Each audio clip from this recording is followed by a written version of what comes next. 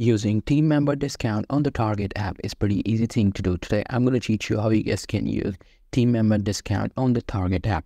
In order to do that, as you guys can see, I'm on Google and I'm going to search for Target.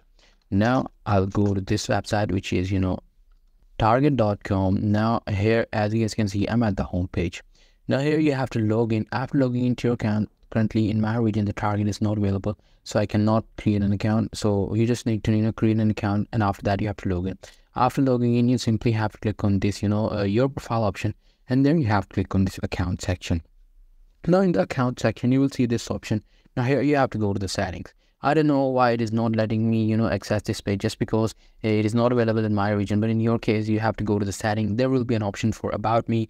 You have to go to the about me. There you'll be able to see different fields. You just need to put your first and last name, and under that you will also see an option for team member discount. You just need to put that. So after that, your team member discount will be live, and you will be able to get discount while browsing any of the product. So that's pretty much it. That's how you guys can do it. Hope you guys find this app for